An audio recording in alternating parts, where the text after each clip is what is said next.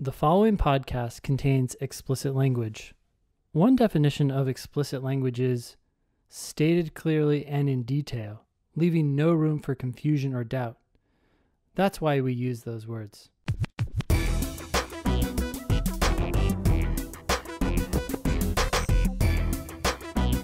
Hello and welcome to episode 341 of the Thinking LSAT podcast. This is going to air on Monday, March 14th, which means you are 2 days away from the April registration deadline on Wednesday, March 16th.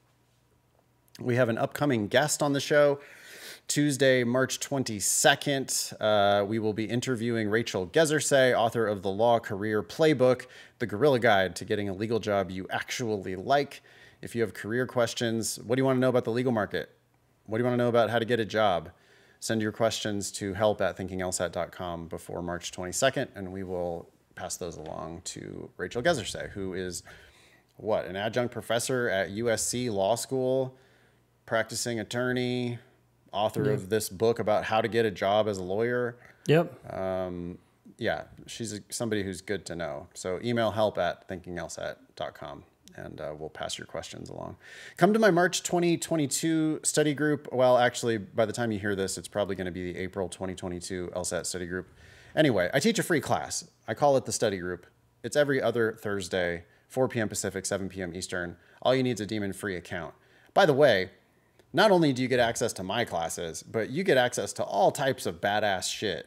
The Demon Free is like a crazily good free resource. And we will invite you to free classes from Ben, free classes from me, free classes to other members of our team. It's an amazing self-study tool, all for free. Just go to lsatdemon.com and sign up for a free account. I don't want to spend too much time on this, but today on the show, it was a bit of a mailbag episode, Ben. We had lots of questions about lots of stuff. We had a couple clarifications from stuff we talked about on episode 340.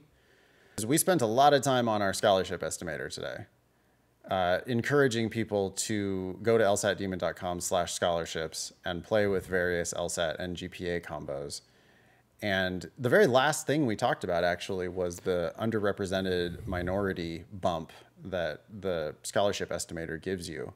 Yep. And we talked about exactly how much of a bump the estimator gives you, which, by the way, is public. It's posted on the website. We want feedback on that. We'd love to know how we're doing, so please let us know. You can email help@lsatdemon.com if you want to give us feedback. We talked about a specific applicant and looked at the various offers that he would get with the URM bump and without the URM bump, estimates of what kinds of scholarships he might be able to get and why law schools give a boost to applicants of color. I thought that was the highlight of the show, but lots of other good stuff in the mailbag, I thought. Cool. Ready to dive in? Let's do it. Hey, before we do that, you want to hear a weird thing about our federal government? Go for it. I have an appointment tomorrow night. I had to schedule this appointment 6 months in advance. I'm getting my global entry. Well, I hope I'm getting my global entry. I used to have TSA pre, Okay. which is like $85. And, you skip the security lines on all your flights. Yep. I can't imagine not having it. Yeah. But I also stupidly didn't apply. I should have just got global entry instead, because then you skip a lot of security lines if you ever cross international borders. Yeah. So I'm applying for global entry. And I sent in it's like copy of my passport or whatever, whole application, paid the fees. I had to schedule an interview, which they only do at certain border crossings, which are all at airports. Or, I mean, you could also go to drive to a border crossing, but much easier to go to an airport that's an international border crossing. Yep. I had to schedule an appointment 6 months in advance to go to this interview, which I'm sure is going to be like 4 minutes, right? I'm going to get there. Yeah. They're going to make me wait for a half hour, and then they're going to talk to me for 4 minutes. I'm sure. Otherwise, what are they going to ask me? Yeah. Are you a terrorist? Wait, but are you really a terrorist? I don't know. I don't know what they're possibly going to ask me. But anyway, the part that is just wild to me, the appointment, I scheduled it online. The appointment is 8:30 p.m. on Friday night. Wow. Is that not the most weird shit you've ever heard? I'm going to go talk to customs or is it customs? It's like U.S. border security. Wow. At the San Francisco International Airport tomorrow night at 8:30 p.m. On a Friday night. On a Friday night. That was the openings. They were all like real late. I think that there were windows that were later than that. Jeez. And I had to book it 6 months ago. So they're really like busy. Yeah, I mean, it's like, wow, okay, you guys are working around the clock, huh? Get these approved? I don't know. It's so strange because it's also like, why do you even need me to go there? Why can't we Zoom? If you need to talk to me, why can't we just do this online? Yeah. So no, I'm going to literally drive 4 fucking hours to go to the airport just to go get this global entry checked. I know it's going to be a 4-minute interview, but it's going to be at 8:30 p.m. Yeah. But now you can pass security lines in international airports. Well, yeah, if I go to, wherever, when I come back, I'm sure, Mexico and Canada and wherever else I'm likely to go, they're not going to give a fuck about my global entry. But coming back into the United States, it's going to be like, do you have global entry? Here's your separate line. And it's just, and it includes TSA pre, which is really why I'm doing it, because my TSA pre was about to expire. And so I need to re-up on that so I can fly. Yeah. And so I just figured, okay, well, this time I'll just get global entry so that it's, I don't know, whatever, $15 more, and it allows you to do the same thing if you're on an international flight. Yeah.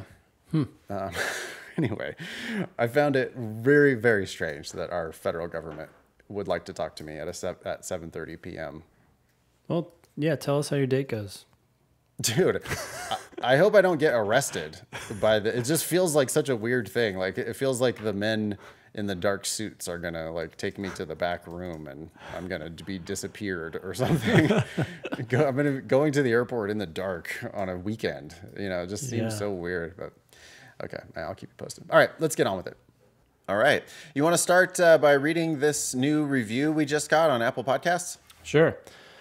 So this is a 1-star review. It says, I started listening to this podcast thinking I would get some educational content to supplement my study. I was wrong! ! Occasionally there is an explanation of an LSAT question. Most of the time, it's 2 self-stroking guys evangelizing a high LSAT score as the solution to all problems, hawking their LSAT course, and berating emailers, usually students earnestly asking for advice for sending in stupid questions. The latter is touted as a tough love approach when in actuality, it's classic bad teaching. Okay. What? You put this on the agenda? I don't know. I just want to let you know what kind of love we're getting out there for our completely free podcast that we've been doing for 7 years. Yeah, there you go. Apple Podcasts. Just 2 self-stroking guys. Oh, boy. The irony is a high LSAT score kind of is the solution to all problems in this space. A high LSAT score will cover up for a bad undergraduate GPA. A high LSAT score will get you to law school for free instead of for $150,000. Yeah. And a high LSAT score will let, Dean Z from Michigan know that you have what it takes to succeed in law school, and it will also let her know that you will not bring down the public profile of her school and the rankings of her school. Yeah. So, if you're serious about law school, then you should be serious about a high LSAT score. So it is, you can hate us if you want, but we also do deliver high LSAT scores to people. Yeah, it is the solution to all problems in this very narrow space, as you said, right? Like going to law school. Yeah, I mean, I don't think a high LSAT score is a solution to much else, but right. Yeah. No, I have a very high LSAT score. I still have plenty of problems. Don't worry. It's certainly not going to solve everything. I mean, another thing that would solve problems is just don't go to law school, period. Exactly, which we say repeatedly, almost too much maybe. People get annoyed by that as well. But I think we're trying to disabuse people from the notion that going to law school without a clear understanding of what you're getting into and a clear determination to practice law. Like I remember, do you remember Zach? He was a law professor that worked. Yeah. He provided admissions consulting sometimes. Zach Kalo, yeah. Yeah. So I remember, it's probably 8 years, maybe 10 years at this point, when he came to my class and was talking to everybody, and someone asked him something about, hey, what can you use a JD for? And he just said, he's like, look, if you're not going to practice law, I don't think you should go to law school. Yeah. Like, yeah. you are going to get a JD for the practice of law. And I remember sitting in the back of the classroom and kind of like being like, okay, but also feeling like shocked. There's that part of me that's like, yeah, but you got people who practice, they want to go get a job on the Hill in DC and they need a JD, but they're not going to practice law. I'm like trying to find the exceptions, and it's like they may or may not exist, but it's fundamentally that's what it is. And I imagine that sometimes when people hear us say that, they're having that same reaction that I was having 8 years ago, like, hold up. And you're like searching for the exception. And although they may exist, that's the exception, and it's a small exception. Yeah. There are far too many lawyers already. It's really hard to get jobs as lawyers. People are washing out of the legal field all the time. Yep. There are way too many students at way too many law schools. The sad reality is that probably half the people that go to law school are going to practice law. Yeah. And the rest of them are going to have wasted money on a JD. I mean, money and time. Lots of money and time. Yeah, and the time really pales in comparison, honestly, because it's, most of the people who are applying are like young people who are still trying to find something to do with their lives. And it's, wasting 3 years of your life. It's not great, but, it's recoverable, right? It is a precious resource. That is true. But you do have to do things when you're young and try them and see if they're good for you. It's a long trial period. People like me go to law school, hate it, stick it out anyway. When I knew, after a year, it was like, there's no fucking way I'm going to be doing this. Yeah. And I stuck it out anyway, which was dumb. And people end up, impoverishing themselves. Yeah. Because it's way too expensive for what it is. Anyway, yeah. Sorry you didn't like our free podcast. Ready for another email? Sure. Cool. This one comes from Jennifer. It says, "Thank you so much for your help! ! I got my score of 177 today! I started with a diagnostic of 155. I worked through the free content from Khan Academy for 3 months and scored a 160 in October. In spite of scoring slightly better, I felt more confused and less confident than when I took my diagnostic. Your podcasts and the demon changed everything for me. I was the first woman in my family to go to college. I don't have anyone in my life offering direction or counseling. In fact, my parents actively discouraged me from pursuing an education since I was a teenager. Your podcast filled a need I didn't know I had. I know you guys get a lot of crap for being assholes, or self-stroking, that too. But I needed it straight. I felt like I was being patronized or manipulated anywhere else. If people think you guys are assholes, maybe they'll find what they want elsewhere. The only way I could consider going to law school was to go for free. Now that's exactly what I'm going to do! ! I'm honestly sad to be done with the LSAT. I got to the point that I looked forward to studying every day." And that's from Jennifer. Wow. A 177 over a 160. It's just a completely different stratosphere. Yeah, diagnostic 155 and 22 total point improvement from diagnostic to final official score. Spun her wheels with other prep for a while, came to us and it clicked. We are going to give it to you straight. It is, trust me, I love my students. I love what I do. It is tough love from my end. But if it sounds to you like I'm an asshole, then that's fine. Go somewhere else. It's good. I'm glad you tried it out for free. I'm glad you listened to the podcast for free. You can try our free classes. Go get a free account, lsatdemon.com/free. We had a huge free Logic Games workshop this last week. I do my study group every other Thursday night. I have one tonight, actually, not as you listen to this, but every other Thursday night I do a study group. I really look forward to it. You can ask me any question you want. And if you think I'm an asshole and you just can't stand it, then fine, go prep somewhere else. That's great. I don't want your money. I don't. No hard feelings. Yeah. No, yeah, really. Like, that's fine. I am not trying to be all things to all people, but I am inspired. I'm motivated by the emails that I get from people like Jennifer, and I receive emails like that every fucking week. It's not even surprising anymore when we help somebody make a 20-point improvement, and that 20-point improvement is going to completely change the path of their legal career.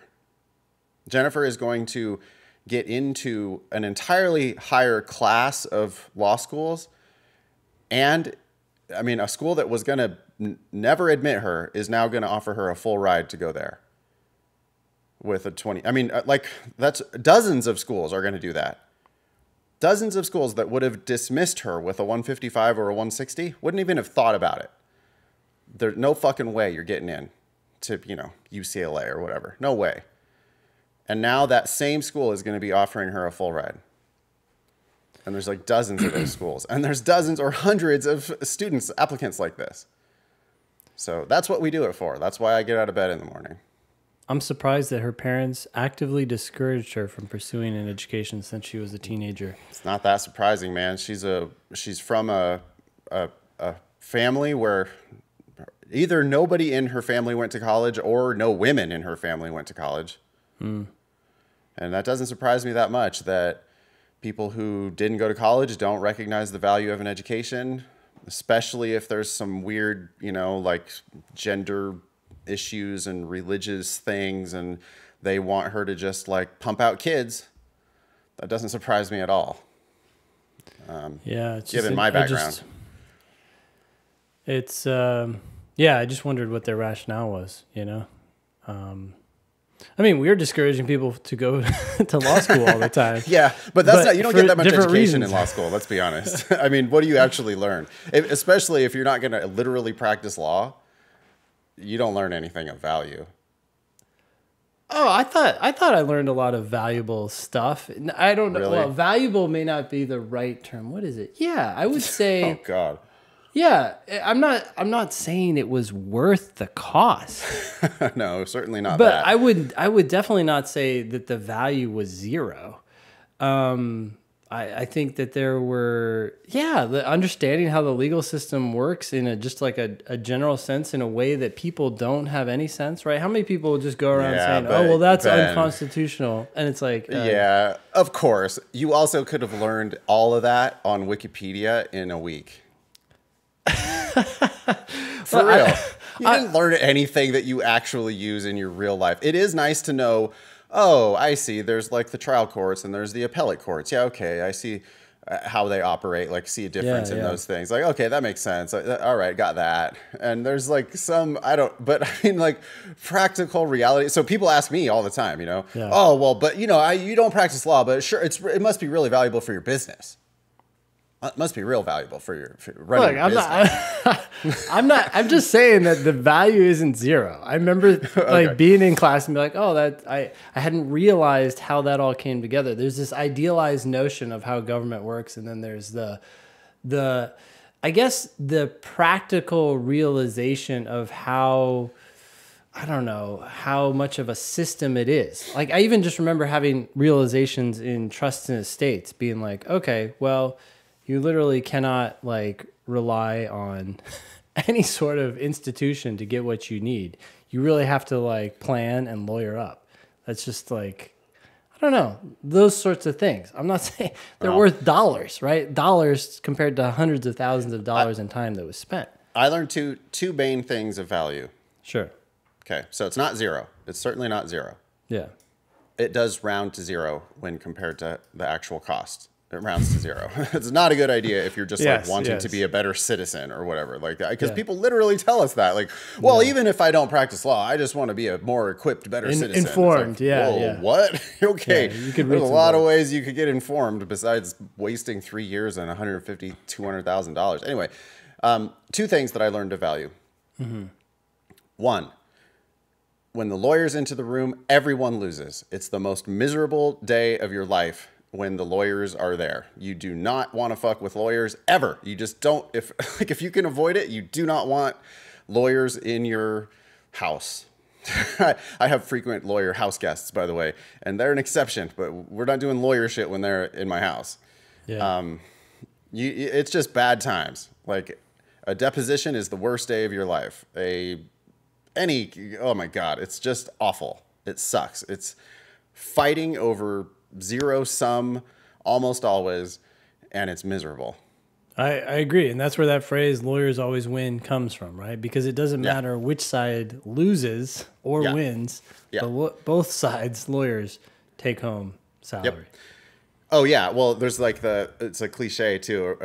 Well, maybe that's not the right word, but anyway, it's like kind of a stupid old saying of a solo practitioner, a single lawyer, the only lawyer in a small town can make a good living. Two single lawyers in that same small town can each make a great living. Yeah. Yep. That's a sad reality. That is a sad truth. Yeah. Okay. Anyway, so I learned that I would like to avoid lawyers at all costs, which is something that we do in our own business, right? Like we try not to talk to lawyers. That said, if we ever got entangled in legal matters, this is the other thing that I learned. You cannot figure it out yourself, even if you went to law school and you want to go hire the very best attorney you can possibly afford. Yeah. Because money's going to win. The better attorney's going to win. The better attorney's going to cost more money. And if you want to win legal matters, you want to fight those battles with dollars. Yep. So those are the I had one of those miserable lessons that I learned. I had one of those aha moments. I mean, it's kind of, it was a way overpriced realization, but I just remember thinking, okay, like I think I had grown up with this idea that if you were ever, entangled in something, on some level, maybe the system could work it out for you. I don't know. It's just a naive view. And it was like, I was like, wait, nope, that's not it. Nope. You gotta, you gotta defend yourself within the system. Or how about the naive idea that you could figure it out because it was rational? Like it's like what you thought it was a rational rules-based system that was based in science. And you're like, well, I'm a man of science. I mean, I'm like a good reader. I'm a pretty smart guy. I can figure things out. Like if ask me to unravel a certain, I just have to read up on it. Yeah. Bullshit. You'd have to read up on it. No. Yeah. You don't know what any of it means unless you actually practice law in that field, in that jurisdiction. Yep. And that's why it's like, oh, if you want to win, you just have to go spend money on fancy lawyers because it doesn't mean what you think it means. Like I've told this story on the podcast before, and we'll keep it moving. We got a whole bunch of emails to get to, but I was getting an A in my contracts class in my 1L, first semester 1L year contracts, aced it, killed it, got an A. At the same time, I was trying to quit working for my old employer and start my own business. And I went, oh, let me just get out my employment contract. Just give that a read. Read through my whole employment contract. Oh, let's see here. Well, okay, so we've got a non-compete clause. Spells out very specifically how I'm not allowed to compete with my former employer. Oh, there's my signature. There's consideration. I was paid to do this job. fairly signed, official. Paging through. Okay, there's a choice of jurisdiction clause. I have signed away. I am committed to litigating this contract in South Carolina. I know what that means. That's where the company is from. Yeah. Okay, Yeah. I know. So I know what that means. So we're going to have to litigate. Clearly, have to litigate this in South Carolina. Yeah. Okay. Choice of law clause. Let's look at the laws of South Carolina. We'll go over. I'm like going through all the things, and I know what the names of all the things are. I just got an A in my contracts class. Yeah. I read it all, and I'm like, I'm well and truly fucked. Like I got no chance here. This document, I'm fucked. There's no way they're going to let me do this. Yep. I took it to my contracts professor that I had just gotten an A from, and he's like, yeah, well, I've got this former student who practices here in town. Why don't you reach out to them and see what they have to say? Yeah. And I'm like, well, but I already know what it says. Okay, fine. I'll before I give up entirely on this plan of starting a business, based on this document, I'll go talk to this, and I don't know why they even did it. It made no sense, but I sat down with her and like a partner at the firm. Wow. I know. Like what? They had there's no reason for them to meet with me. Anyway, they looked at it, and in 15 minutes they were like, yeah, well, but here's the thing. They could litigate that in South Carolina, and what you would do is you would they're like, do you have any property in South Carolina? No.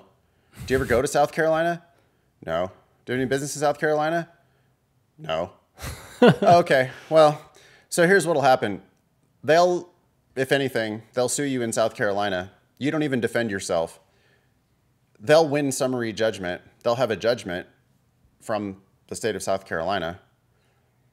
And then if they try to come and enforce that judgment in the state of California, California has a strong presumption against non-compete policies, and the state of California is not going to enforce that judgment.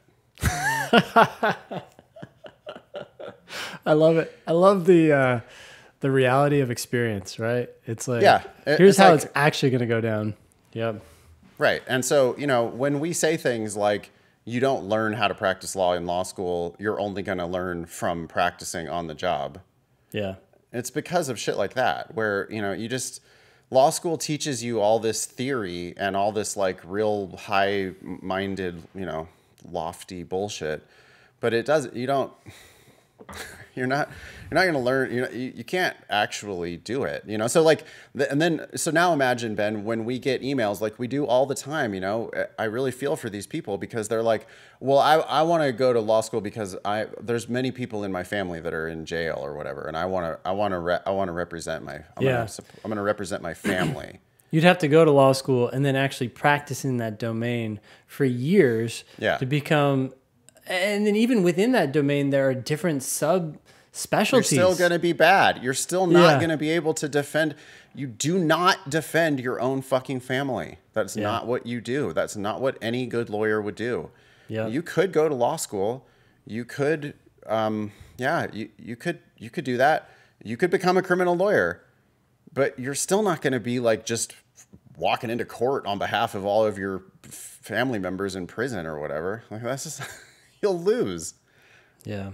You're not an expert in their jurisdiction. Well, think about this. Yeah. I mean, as you just said, some of the best lawyers, when they get into trouble, they hire someone else to represent them. Obviously. It's the first thing they would do. They're the most savvy person in the game, and they are going to know immediately, oh, well, I obviously can't do that myself. Mm-hmm. You could be a brilliant, preeminent lawyer. The very first thing you're going to do is like, oh, okay, so what badass am I going to hire to represent me? I need that outside perspective. Certainly not going to represent myself. Yeah. God. Anyway. Okay. Let's, Jennifer, congratulations. Good job going to law school for free. These are the people that we really want to help. I will apologize in advance, and you can feel free to walk away. If your dream is to improve from a 147 to a 152 so that you can squeak in the back door and pay full price of some regional law school, I'm out. I don't want to do that for you. I don't want your money. I do not want to be complicit in this giant scam. I don't want to help you. I'm not going to give you just enough rope to hang yourself. I do not want that for you. I feel like I would be doing you a disservice if I improved your LSAT by 7 points and that was enough for you to squeak in. That's not what we do here. We're in the business of saving people $150,000 on law school.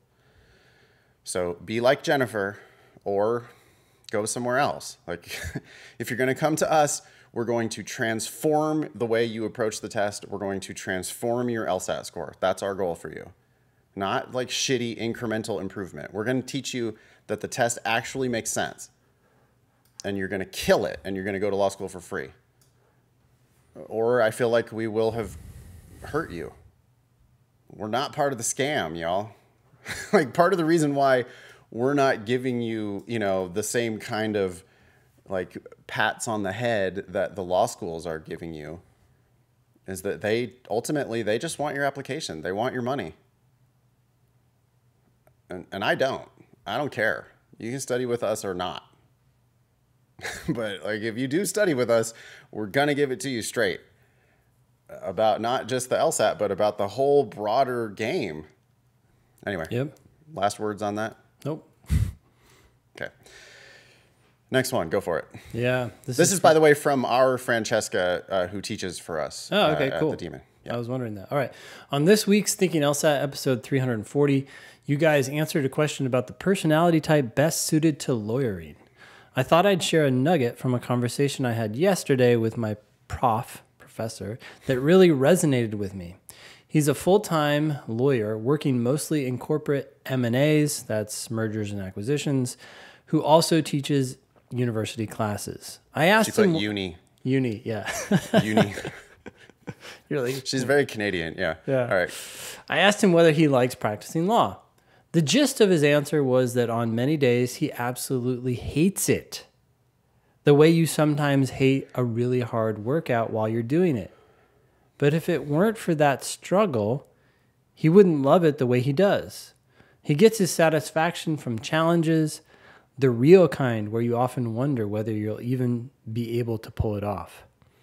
I think this is the kind of, quote, crazy that takes someone far in the legal world. He said if you're the kind of person who wants to clock out at 5 and be done with it, this probably is not for you.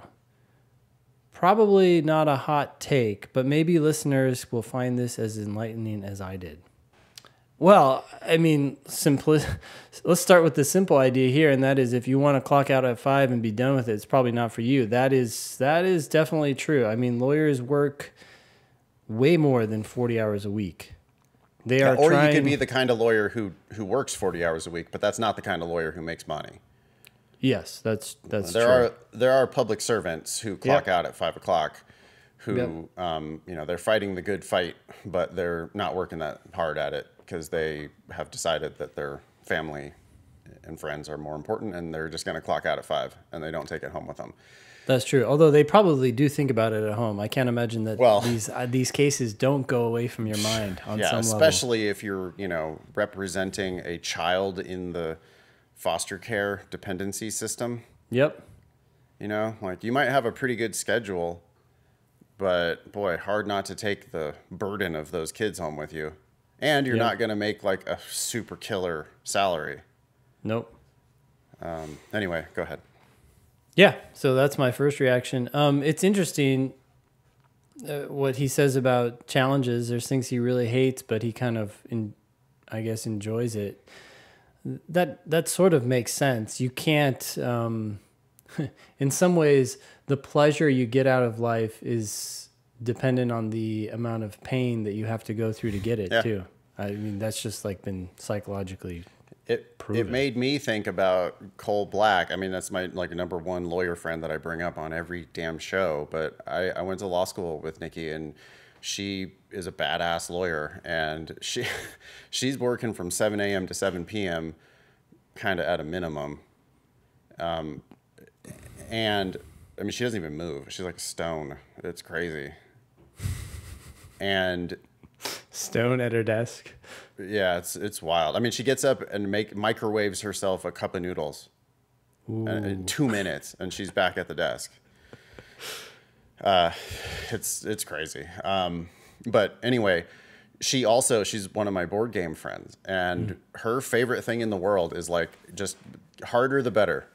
We want to lose. We want games that are going to kick our ass. And we play all these co-op games, and like it wouldn't be fun if we didn't lose. Like we need to be like high-fiving when we actually make it. It's not like we don't want it to be easy. We don't want to expect to win. Yeah. And the other thing that she really likes is she likes unwrapping it's like her favorite time that she's ever going to play that game is the very first time she plays the game, because she's the one that is going to unwrap it and like read the entire damn rule book. That's her favorite part of the game. is to solve that novel system. Yeah. And then play the game and lose, and then play the game again and lose, and then play the game again and lose, and then play the game and win, high fives, and then she probably never wants to play it again. Yep. Because that is the special kind of crazy that makes like a real badass lawyer. Yeah. So anyway. Cool. Yeah, that's part of it. That's not the only thing, but that's part of it. You need to want to work your ass off, and you need to love like crazy hard challenges that you don't know whether you're going to make it or not. It's not. Yeah. It's not for the weak-hearted. Like you need that just specter of losing, and you need to be motivated by that. Okay, next one. This is from Eric, also about episode 340. I'm listening to episode 340 of the Thinking LSAT podcast. That was, by the way, our last episode. And Nathan just said that we have to make sure that we're running the table at the beginning of each section. This is the first time I've heard this recommendation, and I don't know what it means. Would y'all explain it, perhaps in your next podcast, or can you point me to a video that explains the concept? Ben, what do I mean, and what is the origin of, if you know... If I say you really need to make sure that you're running the table and getting them all right at the beginning of every section, what do I mean by running the table? Well, the feeling is to move quickly. I'm assuming the origin is like pool, but I don't know actually. Yeah, it has nothing to do with moving quickly, so I'm glad we have gotten rid of that. We definitely want to slow down and make sure that we're getting every question right. But it does, you're right, Ben, it comes from pool. To run the table means, and you'll see, like if you ever watch pro 9-ball players, or just watch any pro billiards at all, I mean, they're amazing. But to run the table means to make every shot and to win the game without even letting your opponent have a turn. Oh, maybe that's what I was thinking by quickly, like you're moving forward. I get that's not what you're trying to say, but yeah, I didn't think you would have thought that, but I'm glad we got to talk about that. Yeah, but it comes from pool, and you don't have to be fast about it. You just have to calmly, carefully make every shot. Because if you miss even one, right, and if that might happen if you go a little bit too quickly. If you miss even one, then now you have to hand the stick over to the opponent. Yep. In LSAT terms, the LSAT is not going to turn around and then run the table on you. So running the table is a shutout. You're just like, you're not even giving your opponent the opportunity to play. Right. Yeah. Yep. And so, I mean, maybe I shouldn't say that phrase, but to run the table means to score a whole bunch of unanswered points in any sport. I mean, you can run the table in basketball. You know, you're down 10 with 2 minutes left, but you score the next 12 points in a row. You ran the table and won the game. Yeah. Although I like the pool analogy because when you nail a shot in pool, you don't even have to give your opponent the opportunity to participate. Yeah, they don't even touch the ball, right? They don't. Whereas in basketball, it's like now you have to defend too, right? But in pool, that's the point. Like it's your table. You're not under the clock, as you said, right? You can stand there and you can shoot slowly and carefully, but if you nail it, now it's like, okay, your turn again. Yep. Okay. Thanks, Eric, for writing in for the clarification. Cool. So this one's from Elijah. Hey guys, the daemon allows me to look up phrases using Control+F. I find this helpful for reading comp. Will I be able to do that? I didn't say that. Sorry, Elijah just said that. Will I be able to do that on the official LSAT? I'm expecting the answer to be yes, but since I do it so often, I want to be 100% sure. Also, does the official LSAT provide those blue highlights when they refer to a specific area of the passage in reading comp? Love the daemon in the podcast, by the way. Hopefully my next email to you will be an improvement story. Exclamation point. Thanks, Elijah. Yeah. Okay. So 2 easy questions. As far as we know, yes, you can use Control+F on the official LSAT. It's a browser functionality that LSAC does not consider a security vulnerability and has not shut down. I don't really understand the value of doing that, but as far as we know, you can, and you can do that in LawHub right now too, to this day. So it's you do, Elijah, have access to that feature, but I would encourage you not to use it.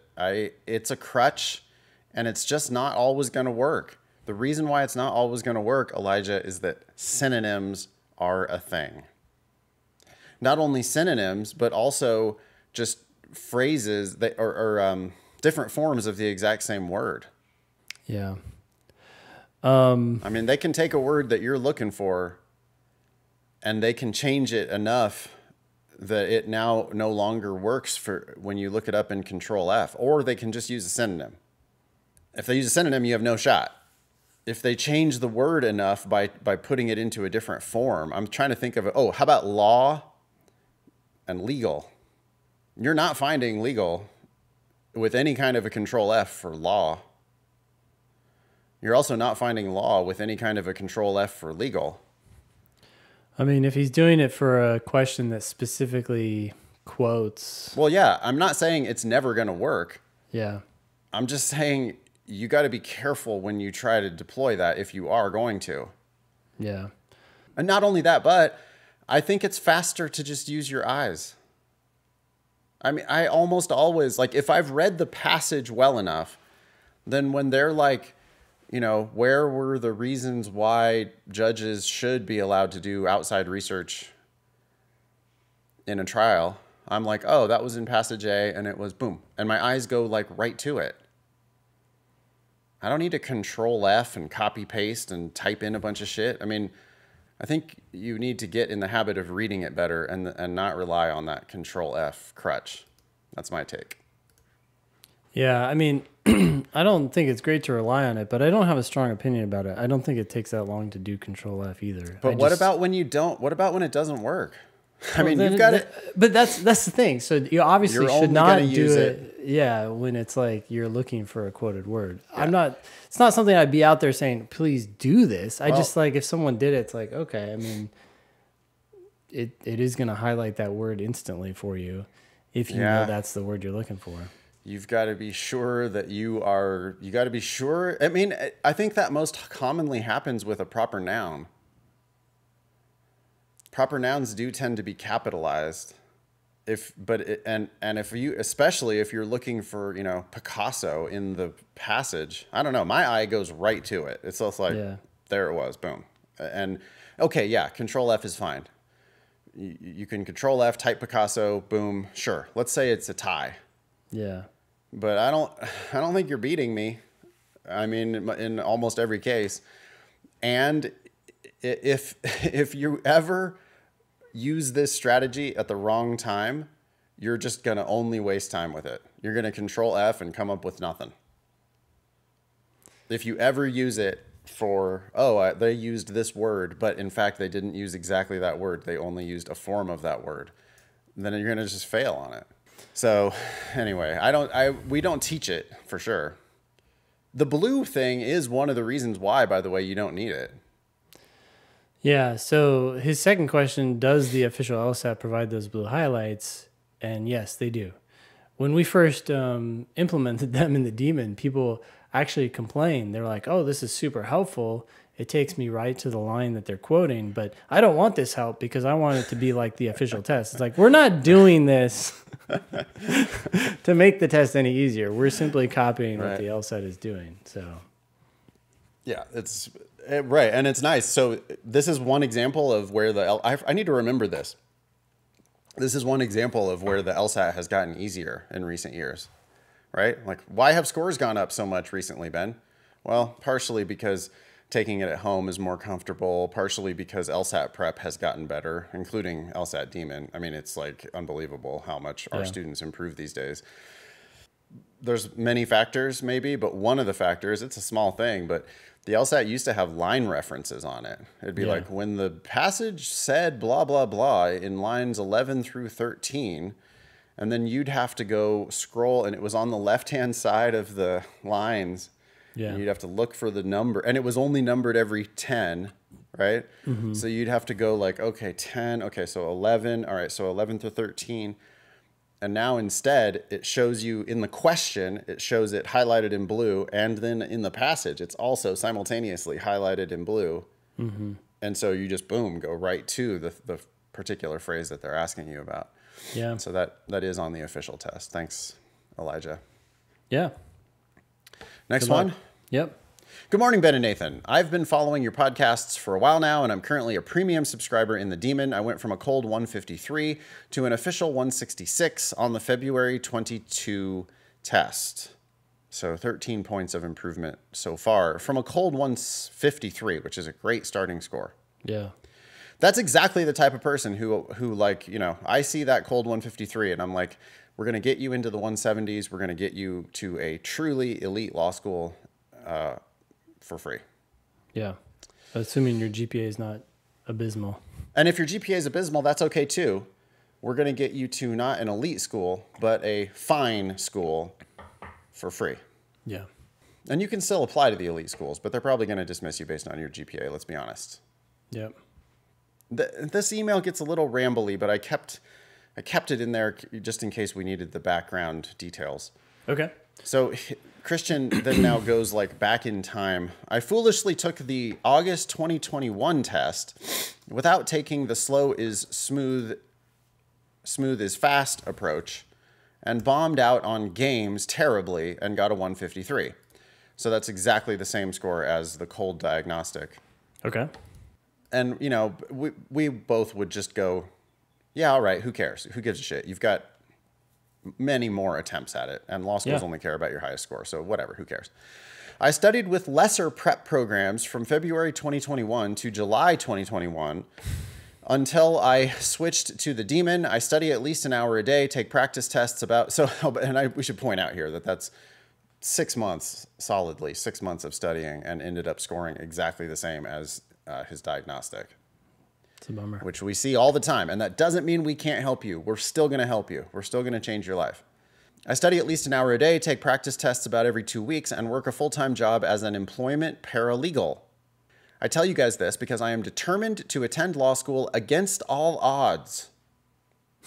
Okay. I plan to take the June 2022 exam as I believe I will be more than ready to break the 170s.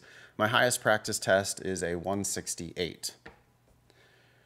I want to make a note here about people with specific plans to take tests on specific dates.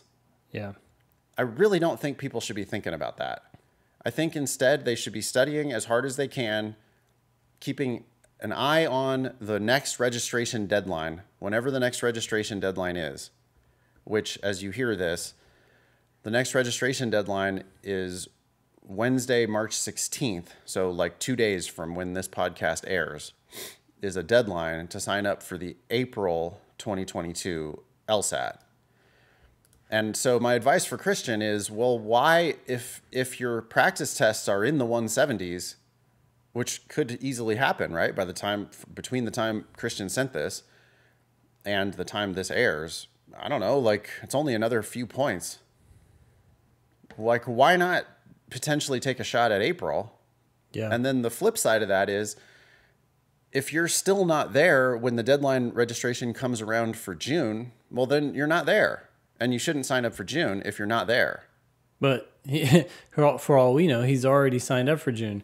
I mean, exactly, yeah. which that always makes me uncomfortable because I just don't want you donating money to the Law School Admission Council. I hate it when I hear people say, well, I'm 15 points away from my goal and the test is tomorrow. Should I still take it?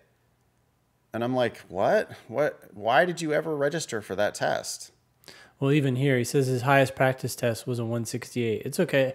Like, fine. You want to break into the 170s, break into the 170s on some actual tests, practice tests. Yeah, then register. And then register. I do think they need to have an awareness, as you're saying, of, you know, hey, what are the tests that are coming up? It's like, okay, you got June, you got August, you got September. What are the just so you have a vague sense of kind of what's out there. But what you're saying is you're not like concretely committing to any of them. You're just aware of the milestones, and then you're jumping on them when you're ready. This is a benefit of the online LSAT. We used to have to register in advance because when it was back in the old pencil and paper days in person or on the tablets that they had for just a couple administrations where you had to borrow a tablet computer from them. Remember that? Yeah, Microsoft Surface Go. Yeah. So anyway, back in those days, they had a limited number of seats. And if you didn't sign up, then the seats might fill at your local testing center, and then you might get screwed and have to go to Fresno to go take your test, which God, nobody wants to go to Fresno. Oh, yeah, I kind of remember that now. I forgot about all those, like, I got to travel 100 miles outside of this area, and they're guaranteeing that they'll open a spot within 100 miles. No, people would fly. Like, I got a cousin who lives in Portland, so I'm going to go stay with her for 2 days and take the test. It's like, oh, fuck, really? Man, that sucks. Yeah. So... those days are gone, though. I mean, now I haven't heard of a single person not able to register at the deadline. Yep. So you can register at the deadline for the next official test, and we're always going to give you the deadline for the next official test at the top of every Thinking LSAT podcast. So if you can stomach our voices, you could just subscribe to the podcast, listen to it when it comes out, and you'll always know what the next deadline is. Mm-hmm. And that's all you really need to be thinking about is, okay, are my scores where I want them to be right now? And if not, then I'm not going to register. And if they are, then I am going to register. Yep. If your scores are where you want them, then take the fucking test. If your scores aren't where you want them, then don't. Now, there's a bit of a gray area, right? Like 5 points. Sure. If you're sneaking up on it, and Christian, maybe is getting close. Okay, if you're sneaking up on it and you feel good about it and you feel like, because the deadlines are like pretty far ahead, right? Like 6 weeks ahead. So if you feel like, well, hey, I'm within 5 points and I feel like I'm making a lot of progress and I know I've got 6 weeks until the official test, at that point, it can be worth it to just go ahead and register to give yourself the option of taking it. Yeah. But don't take the official test if your scores aren't where you want them. And if you're 10 points or more away from your goal, then it's wishful thinking to just like magically I'm going to make that improvement. Maybe you will, but what's the point of donating $200? And losing a test opportunity. And lose it. Right. Well, certainly don't sit for it. I mean, if you did register, the $200, if we've passed the registration deadline, you're not getting your money back, but you still could withdraw. And it's worth thinking about a withdrawal just so you don't waste one of your attempts. Yep. You have to withdraw before the test date, by the way. Yeah, cancel is not the same as withdrawal. Yeah. Cancel, that counts as one of your attempts and it shows up on your record. Withdrawal doesn't count as an attempt, doesn't show up on your record. Much better to withdraw. But even better than that is just don't register unless you're ready. Yep. And then if you're ready, then take it. Do your best. It's just another practice test. You can always take another one after that. Yeah. But I don't know. People are too focused on like, but my plan was to take it in X. Yeah.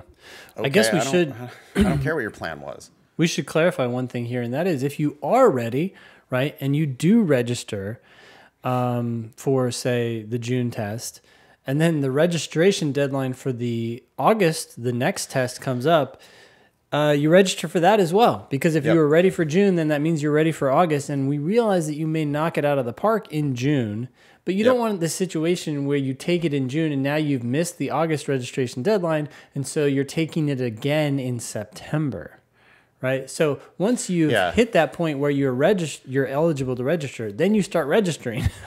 until you're then done. Yeah. I scored really poorly on that official test, and I feel like I need more time to prep.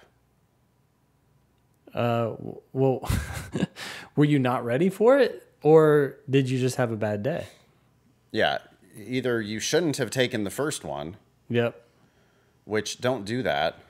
Or if your practice test did indicate that you were ready, and then I don't care what you scored on your one on, it's just one data point. So you had a bad day, whatever, you had a bad day. Yeah. You totally choked. Who cares? It's not like you need more prep to recover from the choke. You just need to get back on the horse. Yep.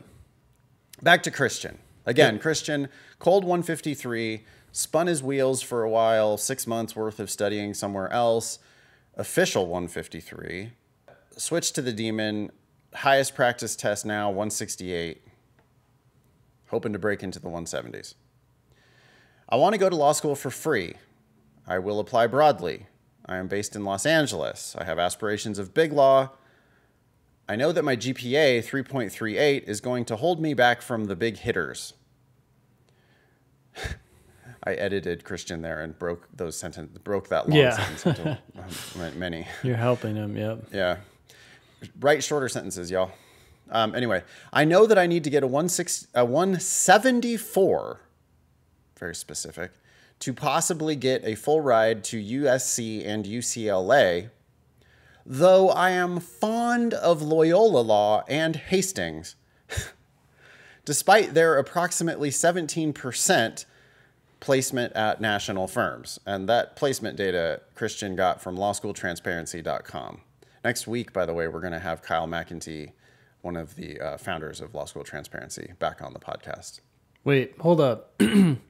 Christian, if your goal is to go into big law, then the percentage of students at your school that go to big law firms actually should be of prime importance to you. Yeah. Now, I don't know why you're fond of these schools. Why are you fond of them? I know that's the part where I was like, what? You're fond of Hastings? Oh my God. I'm an alum of Hastings. I'm not fond of Hastings in the slightest. What made you fond of Hastings? Well, and especially despite the evidence that might be most important to your specific goals of going to law school. Kamala Harris went to Hastings. It's like, okay, Kamala Harris. Special story there. Not your story. You're not going to do that. That's not going to be you. I mean, it's like, also, that was a long time ago. That was before Hastings was as ridiculously expensive as it is. Yeah. That 17%, it's not like if Christian goes to Hastings, Christian has a 17% chance, because presumably Christian is only going to go to a school like Hastings on a full ride. Right? So how many Hastings students are getting a full ride? If Christian is one of those people who's there on a full ride, then that means that Christian is probably better equipped to do the competition that's going to be required at Hastings, which I promise you is intense. Still, I mean, if you look at UCLA, right, like the national law firms is 47%. It's just astronomically higher. Yeah. Plus federal clerkships of another 4.8%. So you add those together, you're looking at 2%? Yeah. Do not pay for law school, Christian. I mean, that much is clear. Do not pay for any of these schools because it's risky even at USC, UCLA. You are not like printing your ticket to success in big law by going to USC and UCLA. Even if you do get that first job in big law, you're still like 50-50 to wash out after a year or two or get laid off. We talked about this a little bit on the last show, but the odds of a recession are like looking better and better, right? Mm-hmm. For many reasons. And like the lawyers are gonna go. Like big law is not shy about laying people off. And so, if you go to one of these schools thinking you're going to just like waltz into big law, that is never going to be the case. And it's especially not going to be the case if you're graduating in the aftermath of some recession where a whole bunch of lawyers got laid off. First, you're going to be competing with people who have actual legal experience, trying to get that same job as you. 2008 wasn't that long ago. 2008, well, the lawyers didn't get chopped until like 2010. But when the lawyers, the legal economy is always trailing, like Right. and I can't remember why this is, but the legal economy is trailing like 2 to 3 suing years. each other over behind. stuff. Law firms move slowly. Lots of reasons. You know, the deals are still in progress. Whatever. The point is, the lawyers, the law economy tends to trail the real economy, and Which means it lasts longer, but it also then takes longer to reboot, right? Right. So bad news for you if you're listening to this now and you're planning to graduate from law school in 2026. You know, in 2022, we're looking at the teeth of like potentially a bad recession. Stock market's already started to crash. Inflation is a thing. We got Putin doing wild shit in Europe. It's not good. It's like bad times, you know? And anyway, 2010, if you graduated, I graduated from law school in 2011. If you graduated from law school in 2011, your odds of going right into big law were bad. There were people applying for secretary jobs like receptionist. People applying to the receptionist job at a big law firm with JDs on their resume. Yikes. That was only 10 years ago. Well, and baristas and all that. Oh, well, yeah, no, I'm talking, but I mean, this is people who were like, hadn't yet given up on their dream of being a lawyer. Yeah. They were like, no, I understand that I'm going to have to seriously humble myself by getting a receptionist job, even though I've already spent $250,000 and 3 years of my life on law school and another 6 months of my life on the bar exam. I mean, these are like barred attorneys who are applying, and there's no way they're going to get that lawyer job because the firms aren't even hiring lawyers. And if they were going to hire lawyers, they're going to hire their experienced associates that they just laid off. People that they already know and trained. Yeah. I mean, it's bad. It's real bad. So like that 17% that Loyola and Hastings boast right now, I had to put the scare quotes around boast. The 17% that those schools have now for big law placement ain't no guarantee that it's going to be that good in 2026. Yeah. Anyway, Christian thinks he needs a 174 for a possible full ride at USC and UCLA, and that would be nice. I just want to know your opinion on pulling out direct loans for the cost of survival in law school. I am trying to minimize my debt exposure. I currently sit on $34,000 in debt after Santa Clara and the UCLA Extension Paralegal Program. Take out as little debt as you possibly can. I mean, this is why we're saying to go for free, so you can minimize that debt. You obviously still have to live. I would just figure out what expenses you absolutely need and figure out if there's a way you can avoid loans. If you can't, live at home if you can. Yeah. Work while you're in law school if you can. Live with your parents. Do not buy fancy suits. Do not drive fancy cars. Borrow as little as you possibly can. Every dollar you save today is like $10 10 years from now. Yeah, maybe it's not that extreme, but well, as inflation, well, actually inflation helps because you're going to be paying your money back cheaper, loans but with I don't know if it's crazy. I mean, because I think what ends up happening is it reflects it changes the way you interact with the world, right? To the extent you can like limit yourself, the easier that becomes. To the extent you don't limit yourself, you just give in. It's like you start giving in everywhere. So it's like $1 multiplies. I don't know. It's like you eat the one cookie. Yep. And then you're like, fuck it. And you just eat the whole plate of cookies. That does have a way of happening, especially because there's no limit on how much you can borrow for education. Yeah. Foolishly. That's a very bad system we have. There needs to be a cap on tuitions. Like the government needs to stop guaranteeing these loans. Law schools, I mean, USC should not be able to charge $80,000 a year for their tuition. Not if people are borrowing the money. Yeah. No way. It's just not, that's not, what planet are you living on that's going to actually be worth it? So, just Christian, my opinion on pulling out direct loans for the cost of survival in law school. I assume you're only talking about living expenses, definitely not talking about paying tuition. Do not do that to pay tuition.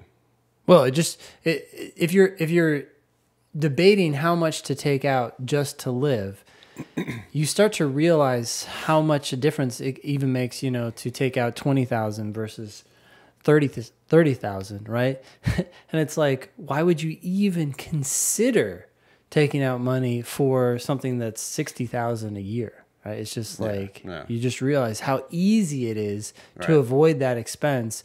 When you start jumping through, you have to jump through hoops to try to minimize your other expenses. Live at home, live with mom and dad, let mom and dad feed you. That's another big thing. Food's expensive. It's also time consuming. If you can live with family that's cooking, oh my gosh, that's such a help. Take your lunch to school, ride the bus, sell your car. I mean, I'm serious. Like, do not impoverish yourself. You've already got $34,000 in debt. Yep. Like, you need to try to keep this, stop the bleeding. So just, borrow as little as possible. Anyway, Christian continues, I want to know your opinion on being financially constrained in a certain geographical region. I feel that I may have to pull out loans if I leave the area to attend law school. And that includes even these regional schools, as I think proximity to the law library will be crucial from what I hear from my friends that are in law school. Additionally, is it better to be a big fish in a small pond or a big fish amongst other big fish at a higher ranked school? All right. Okay, sorry, that's two questions at once. Proximity to the law library? Come on.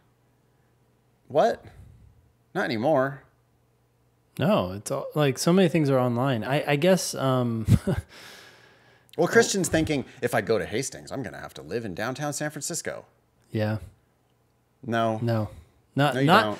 Well, everything is like, what do you have to pay for that? What are you giving up to get that? Sure, I would like it if you could be closer to school and just it's easier for you to find a quiet place to study, but at what cost? Don't care. Yeah, I had 14 hours of class when I was at Hastings. 14 hours a week. Yeah. Many days where I didn't have any class at all, or if I did have class, I had 1 hour. The BART station is at Civic Center. It's a block and a half. You're going to step over a bunch of homeless people. It's very sad. It's very gross, the surrounding area in the Tenderloin where Hastings is. And I'm a city guy. I love cities. I'm not judging. There's really good food around there. Go to Toulon. It's on 6th Street. It's disgusting to get there, but the Vietnamese food is killer. But you don't need to live there, dude. You don't need to compete with Twitter bros for nice apartments in downtown San Francisco just so you can be closer to the law library. Bullshit. Live in Hayward, ride the BART, read on the BART, borrow as little as possible. I'm sure the same is true for Loyola. There's no way you need to live in downtown Los Angeles. And anyway, live with your family. Where do your mom and dad live? That's where you should live. Big fish in a small pond or a big fish amongst other big fish at a higher ranked school? That's a pretty easy question to answer, right? You got to look at the big law placement of the school you're thinking about going to. And then you've got to do the math on like, what are your odds of competing? I mean, do you have a higher chance of being in the top 50% at UCLA? Or do you have a higher chance of being in the top 17% at Hastings? Yep. That's what it comes down to. And that sort of depends on your numbers compared to the numbers in the class. And this is one thing we plan to add to the estimator, actually. Okay. Just like it will be easier to do well at a lower ranked school, but the big law placement will be lower at a lower ranked school. And I'm not going to give you like a hard and fast, it's not a simple answer. I don't know. There is merit to being a big fish in a small pond. It's easier to get A's on your exams. There's also merit to being in a bigger pond. Especially if most of that or more of that pond is getting picked up. Yeah. Well, so like that's what you have to figure out. How big of a pond are we talking about? I mean, if we're talking about literally actual Stanford, yep, which we're not talking about because you have a 3.38. But if we were talking about Stanford, at Stanford, 100% of the class can get a big law job if they want it. Or 98% or something crazy like that. Yeah. I'm pretty sure it's 100% if they wanted it. Like show me a Stanford law grad who is like not able to do what they want. I don't I don't think that's a thing. So at Stanford, yes, you can actually print your ticket, but not at Berkeley, and certainly not at UCLA or USC, and God no at a school like Loyola or Hastings. I mean, when you get to those schools, the vast majority of people can't do whatever they want. I'm not saying don't go to those schools. If that's the best school you can go to for free, then that's probably the school you should go to.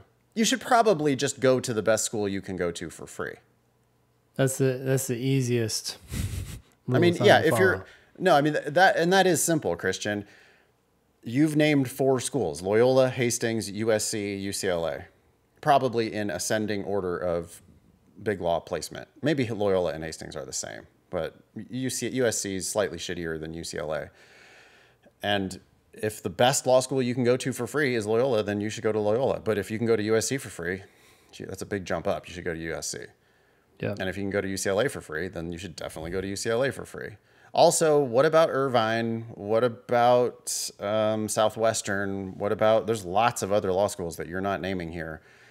If you're going to open it up to the Bay Area, then you need to apply to University of San Francisco, Golden Gate, Santa Clara, probably UC Davis, Berkeley for sure. I mean, you need to be like, sounds like you want to practice in California. You need to probably blanket all the California law schools and then just go to the best one that will give you a full ride. All right, next. Yeah, this is from Jared. Hey, Ben and Nathan, my name is Jared. I'm a 5th-year senior graduating in May from my undergrad and graduating with my MBA in the fall thanks to an accelerated program my school offers. Okay. I have an MBA. Yeah. What's done is done. It's like, it's like, well, what did I learn of value? I don't know. Not that much. Like okay. Like I just, hopefully you didn't spend too much money on that. By the way, this is a tangent, but I have been thinking about how expensive education has become. And this is not just a law school problem. This is a problem right throughout education, right? It's 3 times more expensive for education today than it was in the 80s. Ugh. In terms of adjusted for inflation, right? Adjusted for inflation. And I was thinking there's all these things like the Demon, but just like throughout the world, right? Audible, that accomplish the same goal as education. They teach people things. I'm kind of waiting for like a revolution to happen and people to just say, forget it. Oh, for sure. We're done with education. No. The higher education is way overpriced. We're going to do a different type of education. I got a buddy right now. He's my age, roughly. He went to UC Davis. He studied environmental science. He ended up, shocker, he ended up not being an environmental scientist with his bachelor's in environmental science. It was a BS. Yeah. Davis is a good school, but he didn't end up doing what his bachelor's degree, allegedly minted him to do. Yeah. He's wanting to do other stuff. And now at age 40, whatever, he's going back to the Google data analytics program. Have we talked about this already on the show? Yeah. Yep. Mm-hmm. It's like a 6-month program. It costs like $500. Well, it's way cheaper. It's targeted and practical, right? And you learn way faster because it's like someone like us who's like, how do you teach this? How do you teach it effectively? I mean, as you were just saying, I did get value out of law school, but it was so small, and you could get all that in a book and probably much more entertainingly, right? And for $15, like the comparison is so dramatically different that when is education just going to die? Imagine this. I want to go into management at Google. Yeah. Okay. Should I do an MBA? An MBA for tens of thousands of dollars. Ben, it's an MBA at Santa Clara. It's a good school. It's right in the Silicon Valley. Yeah. But should I do an MBA at Santa Clara? It costs $85,000 a year. Should I do that, or should I do the Google Data Analytics program, which is a $19 a month subscription to Coursera and a 6-month program? Yeah. Made a education program designed by Google. Which one should I do? It's crazy. Yeah. I mean, that's exactly what's happening. And like Khan Academy, all these kinds of things are just better. So anyways, Back to Jared. He said Yeah. he's going to get his MBA in the fall. I'm currently planning to take the LSAT in both June and August, and I'm hoping to apply to schools in the 60 to 40 range for the fall of ranked 2023. 60th to 40th, I guess. Okay.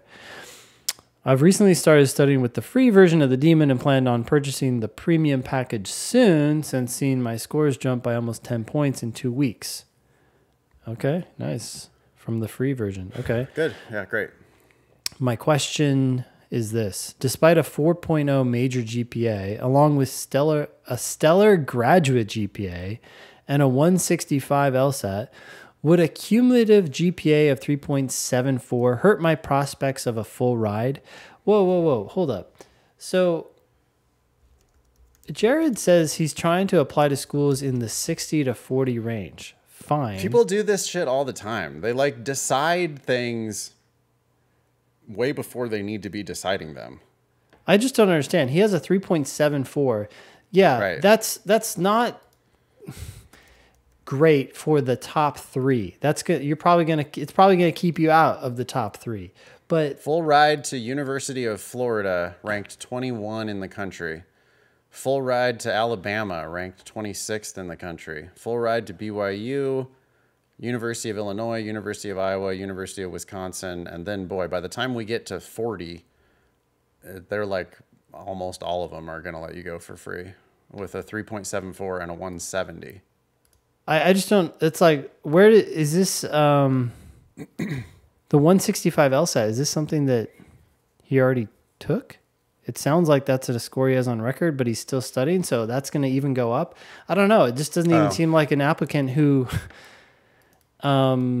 if you go above, like, why are you settling with a 165? Yeah, totally. Like, none of this makes sense. Iowa for free. Yeah. By the way, lsatdemon.com/scholarships. You could go to Arizona for free. And boy, I didn't check the URM box for Christian. I don't know the URM Jared? status there. Yeah. Oh, sorry, we're not on Christian anymore. My bad. We're on Jared. So I don't know what that is, but I don't know. A lot of irrelevant shit here, right? MBA, totally irrelevant. Your plan for when you want to take the LSAT, totally irrelevant. Your major GPA, totally irrelevant. A What 3 about the rest of this points. stuff? Well, bottom line, will my 3.74 hurt my prospects? It's like, no, that's a great GPA. Just make sure you get an LSAT score that goes along with it. Your 165 will hurt your prospects. Yeah, Do that's better. what's holding you back. So stop worrying about your GPA. I had a year before, this is where he continues. I had a year where I decided to pursue a double major in music, a field that was totally out of my comfort zone. And it drastically affected my GPA and sent me back a year as well due to the credit load. Yeah, and seeing like how many excuses, dude. Anyway, who cares? Don't worry, it doesn't matter. You still have a Yeah. 3.74, which is great. I went from having a 4.0 to a 3.74, and then to top it all off, I had to drop the major because of the effects the pandemic had on my university's program. Stop talking about any of this. Yeah. It's in the past. It's done. It's over. Yep. I'm sorry you went from a 4.0. That's a bummer. But a 3.74 is still great. Just make sure you get the control the LSAT shit score. that you can actually control. The shit you can actually control is your LSAT. You need to do better than 165. I mean, Yep. maybe that's his current goal score. He says he's planning to take the LSAT in both June and August. Whatever, dude. Maybe you're not going to make it to a 170 by then, but a 170 is going to open up some doors that a 165 is not. And a 173 would open up doors that a 170 won't. A lot of doors that are closed to other people already because they have below a 3.74. Your 3.74 is still keeping the door open at the vast, vast majority of schools. Yeah. It's all this other stuff, people but I have an MBA though. And I got good grades in the MBA. Don't care. D&Z doesn't give a shit. It's the LSAT and GPA that she's going to have to report on her 509. Yep. UGPA. Undergraduate GPA and your LSAT score. Those are the things that she thinks predict your success in law school, and they also affect her rankings. You know, she said UGPA, and we thought that was kind of funny. It sounds funny too, but maybe we need to keep start saying it because it emphasizes what actually matters. It's UGPA, not your GPA. Not GPA. Yeah. UGPA. GPA. Don't give a fuck. Like your graduate degree grades, whatever. That was a vanity MBA. Don't care. Just nobody cares. Really, like nobody cares what your grades were in grad school. Grad school is almost always these master's programs. Trust me, I have 2 of them. Master's degrees are vanity degrees. It's hard not to get A's. Yep. Even I get A's in fucking grad school. Come on. Not in law school. That's different. But grad school, even I get A's. Yeah. And so your good grades in your masters are not, they don't care. Dean Z doesn't care. She cares about UGPA specifically. She says it every fucking time she says GPA. Yep. She does not say GPA. She says UGPA. Yeah. Undergraduate GPA is what she cares about because that's the public data. Yep. All right. Jared, you can do this, dude. I don't care about your plan to take it in June and August. I care about your practice test scores right now and whether you should register for the upcoming LSAT. That's all I'm ever going to care about. If your practice tests are not where you want them by June, don't register for June. If your practice tests aren't where you want them by the registration deadline for August, then don't register for August. Wait until your practice tests are going to give you a full ride to the school you actually want to go to. Then register for the official LSAT. I would just also reframe your perspective on this whole process. You're like underselling yourself, I think. Totally. You're saying, hey, I'm going to go to a school in the 60 to 4 range. I don't see why you couldn't go into the top 10. Just do the work that's required to get the LSAT you need to do that. And then top 10. Let's see. So what if Jared gets a 174? That's going to be 99th percentile, right? 3.74 and a 174. I'm at lsatdemon.com/scholarships. Yeah, I still don't think I don't think he's even in the top 14. But Wash U in St. Louis, 18th in the country, full ride. So 374. Yeah. So, I mean, yeah, dude, you're probably not going to the truly elite schools, but there are better schools that you could go to. I'm seeing 21, Florida, full ride. 26, Alabama, full ride. 28, Georgia, full ride. Well, here, 30, just BYU, one thing to keep in mind is, what did you put? You put 174, right? So small change, but if you do 175, now you're at UCLA full tuition, possibly, right? That's top 14. Yeah. What's it take to get us into, so that 1 point at a time here? 176 doesn't do it. No, maybe it's 177 doesn't do it. Keep in mind, you're getting admitted to these schools. We're not saying you're not admitted. You're just not going for free. So for us, that's as good as not getting admitted. 179, you've got more than half at several top 10 schools. But yeah, we're not seeing any green even with a 180. It's because your grades are going to be below their 50th percentile. Dean Z is going to be like, sorry, dude, you're lowering my public profile for my GPA, and I'll admit you, of course, and I'll give you some tuition. Where does Dean Z start giving more than half? Let's find that out. By the way, this is an estimate, but it's pretty fucking accurate. lsatdemon.com/scholarships. With a 175, Dean Z's like, nope, less than half. With a 176, sorry. 7, sorry. 8, sorry. It's going to take the 179. Yeah, 179 is where that gets Dean Z to the more than half. Now, of course, people are going to be like, that's not the analysis that Dean Z does. And if Dean Z herself hears this, I don't mean you specifically, Dean Z. I mean all of your other competitors out there in the law school market. You know, I'm not specifically right about you, even though I'm using your name.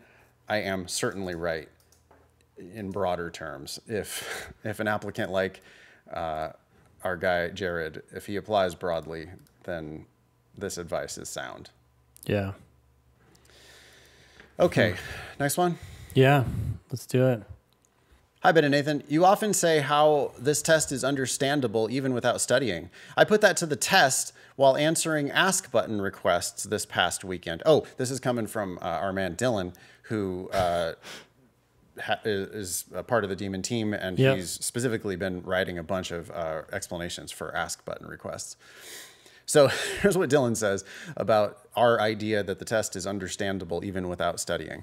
He's sitting there responding to student questions. We have an ask button on every page, by the way. If you want help, you can email Dylan. And that's even with the free account. Even with a free account, you can get free help. LSATdemon.com.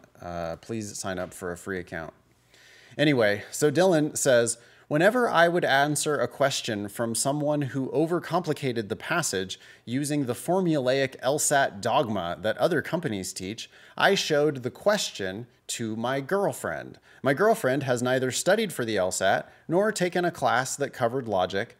Without fail, she would get the question right in a reasonable amount of time using her innate reading and reasoning abilities. Some of them even had 5 out of 5 difficulty ratings.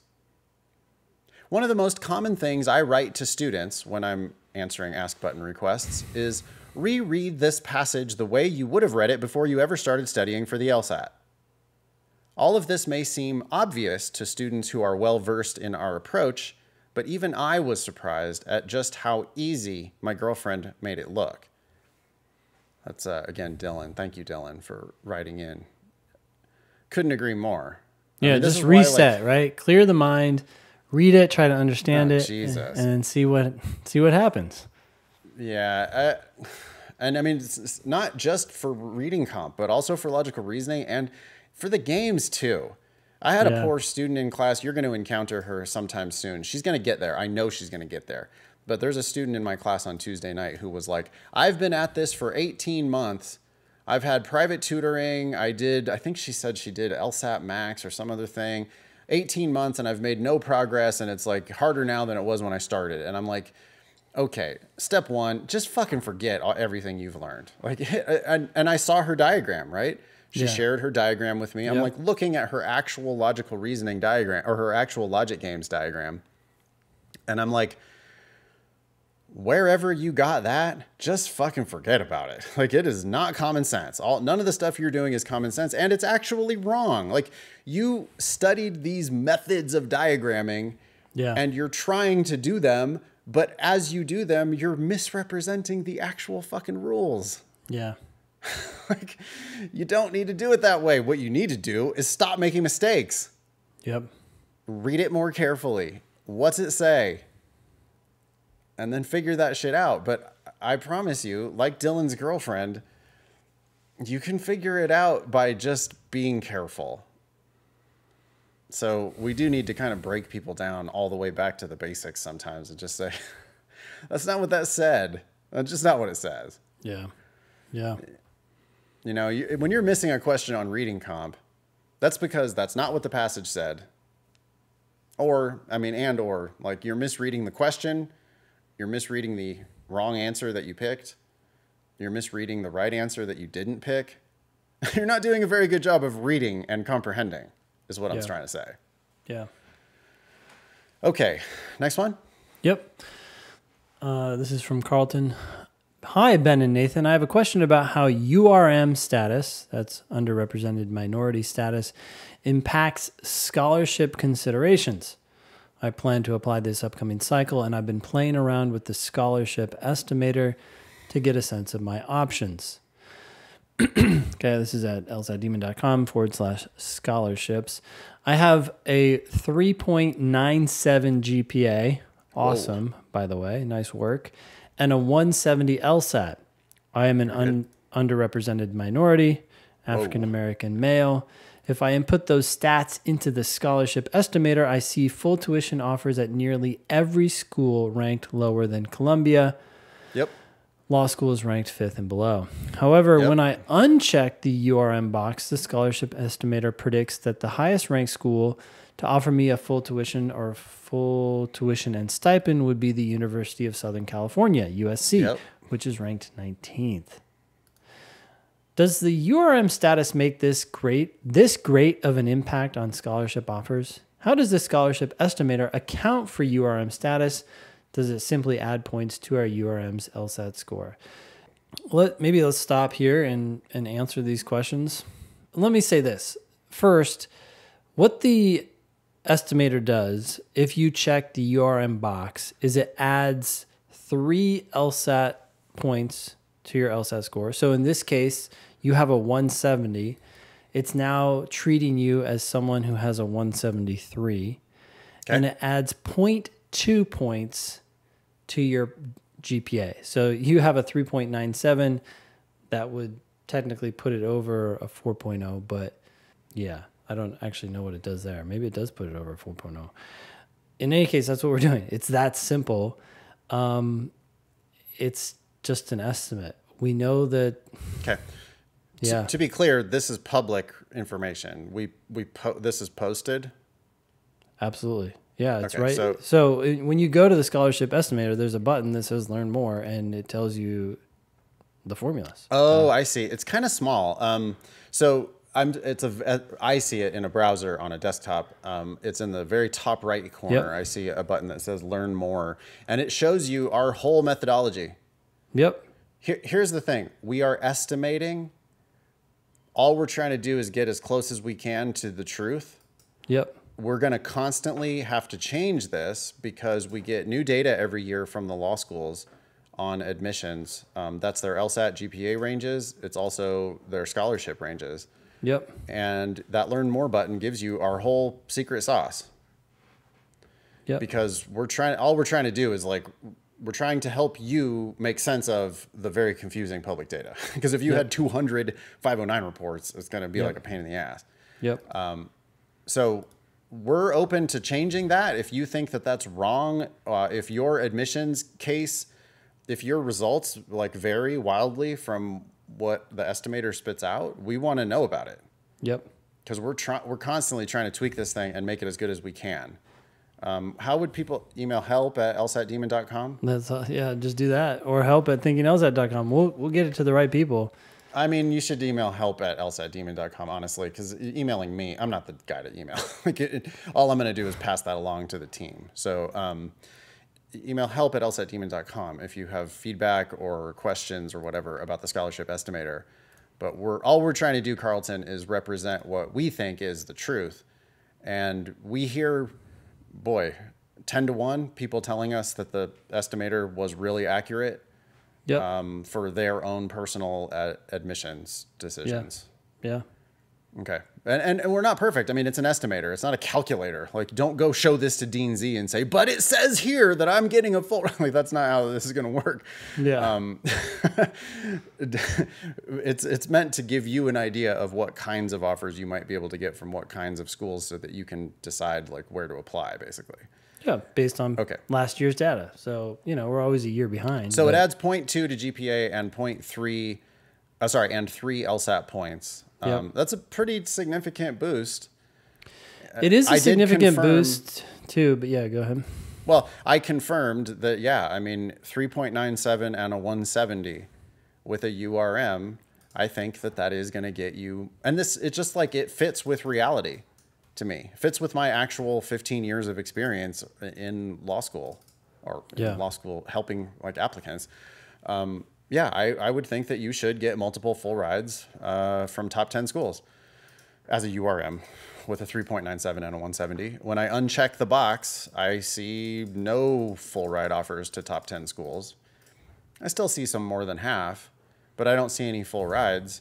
And that doesn't surprise me at all because there are lots of white and Asian applicants with 3.97 and a 170. There aren't as many URM applicants with a 3.97 and a 170. Law schools do have to publish their race and ethnicity on their 509 reports. And they are worried about that shit because law schools look fucking racist if you just look at the race and ethnicity. Yeah.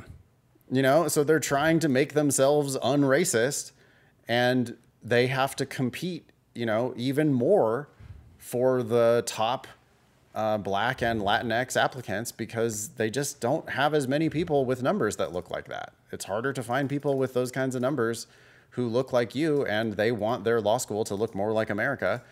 So it's you get a boost. Yeah. I mean, how racist are these schools? Let me look at University of Chicago Law School. That's looking like the best school right now that would offer, we think, that would offer Carlton a full ride. How racist are you, Chicago? Racist is the right term. I do. I do. Why? Like, because I don't mean intentionally racist. I just mean, in fact, they have a program that does not look like, I don't know yet because I haven't looked at their form yet, but I mean, I'm pretty sure that their form does not look like America. That's all I'm saying. So let's see. Of 213 JDs that this school awarded last year, yeah, 125 of them were white. 25 of them were Asian. They graduated 10 Black or African Americans out of a class of 213. They graduated 33 Hispanics of any race out of a class of 213. It's just like Blacks and Hispanics of any race are dramatically unrepresented at this school. I'm not saying that they discriminate against people on the basis of race. But they do, in fact, discriminate against people on the basis of race via LSAT and GPA and many other things. Well, you also have to look at the number. I mean, does the problem, I don't know. When you say a school is racist, it's like, how much is it a contributor versus how much is it a product of the system it's a part of? Because I'm not saying they invented the system. I am saying that their admissions procedure, in fact, discriminates against people of color. Scoreboard, dude, you can't argue with the scoreboard. There are far more Hispanics in the country than 33 out of 213. There are far more Blacks and African Americans in the country than 10 out of 213. Whatever they do to arrive at their admissions decisions, and I'm sure that what they really do is they give a boost to these people. They do. They give a boost to people of color. Nonetheless, it is an inherently racist applications procedure to law school. And that's because our whole system is just racist. Like, it's like the whole fucking thing. It just, in fact, discriminates against people of color. Yeah, I'm not saying there's not problems. I just don't know where the source of the problem is. Right, exactly. No. But so the schools are trying to fix it. They're doing their best while being part of an inherently racist system. And it's good that they're doing something about it. I mean, I have, as a white male, I have certainly never felt discriminated against by the fact that schools give a boost in admissions to Blacks and Hispanics or Latinx or whatever we're going to call people who don't look like me. God, boy, I have like no patience whatsoever for that. Like hearing white dudes be like, "Oh, it's not fair." Fuck you. The whole system is so set up in your favor. Yeah. You have a higher LSAT and a higher GPA because of the virtue of being a white male. Like the whole system, the deck was stacked in your favor when you were born. And I say that even as somebody whose parents didn't go to college. My folks, my family, my grandpa had a 4th grade education. Like they were literally agricultural laborers coming out of the Dust Bowl 2 generations before me. But I still recognize that the deck has always been stacked in my favor. Okay. So anyway, want to go back to Carlton's email? Absolutely. I'm also curious to know how you guys think URM status impacts admissions at higher ranked schools. With a 170 LSAT, I am below the median LSAT score for most T14 schools. It seems strange that the scholarship estimator predicts that UChicago would give me full tuition, considering that my LSAT score is 2 points below their median, 172. How large of a boost does URM status provide in the law school admissions process? That we don't know for sure. We know it's not as big as some people think. I still remember early on in the podcast when we watched that video by the dean from UVA. Do you remember that video? Yep. That was like episode 6. That was like way back there. Yeah. Yeah.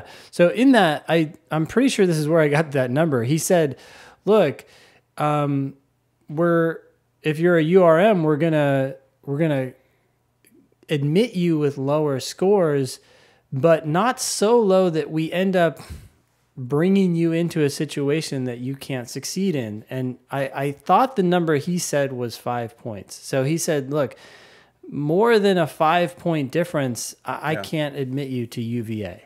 Yeah. And his rationale was he was just bringing people on to fail. Well, that's the first thing Dean Z talked about when she talked about why she cares about LSAT and UGPA, right? Yeah. This was just a few episodes ago that we watched this video on YouTube from Dean Z, University of Michigan Law.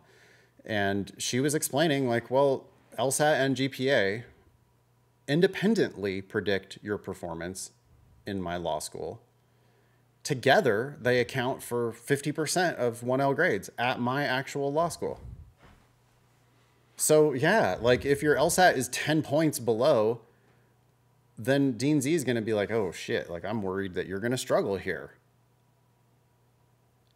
Not only that, but it also lowers the other reason why she cares about these things is because they're part of her 509 data that she has to report to the world, and it will lower her rank. Dean Z does not want to fall out of the top 14 law schools. Well, there's that side of it, but also, yeah, she's, as you're saying, worried about how the student will do at the school, right? Yeah, so it's two separate reasons. Yeah. So your point is, oh, well, so for the first reason, the reason that, like, I mean, because let's be honest, like if you're 10 points below, you're going to have a hard fucking time. There's a good chance you could fail out, and they haven't helped you. They've really hurt you significantly. Set you up to fail. Yeah. Yeah. They're not going to do that, Carlton. They're not trying to set you up to fail. That's guaranteed. So School the number, like Chicago, if they admit you, they admit you because you're a badass. So the number he said in that video, I'm pretty sure was 5 points. He wouldn't go beyond 5 points. And he was responding to, I guess, unfortunately, some URMs that he talked to were under the impression that, hey, you know, the help could be as significant as 10 points. He's like, look, that's false. So don't think that you can apply to a school that's 10 points out of your range. Maybe 5. The estimator is saying, let's conservatively go with 3. That could still be too high. 3 points makes a huge difference. Yeah. I mean, I'm on the Chicago 509, right? This is a school that is ranked 4th in the country. Sorry, 5th in the country. And I picked them out because they look like they're the first school that's going to give a scholarship to a URM with a 3.97 and a 170. Their 50th percentile LSAT is 172. So, you know, like you're only 2 points below their median anyway, Carlton, with a 170. I mean, 170 is a pretty badass LSAT score. And their 25th percentile is a 169. So a full quarter of the class has a lower LSAT than you do. You have truly excellent grades. Not up to their 75th percentile, by the way, but almost knocking on the door of their 75th percentile grades. So truly excellent grades, a pretty kick-ass LSAT score. They look at you and they go, this guy can compete here. He's not going to lower our public data too much. I mean, he's below our median LSAT. That sucks. But he's above our median GPA. That's great. And he's a URM. He's an African-American. Our fucking 509. I mean, look at that number, Ben. 10. What if that number was 9? Yeah. It's like, what? I mean, it just, they are, and I don't mean this cynically at all. They are genuinely interested in diversifying their schools, as they should be, for many, many good reasons. You hear this on like business podcasts all the time. How do you build a good team? How do you build a team that doesn't make shitty decisions? Diversity is a really good way to do that. And so, you know, they consider you an asset to their program for many reasons. And so, yeah, they're going to give you a boost. Cool.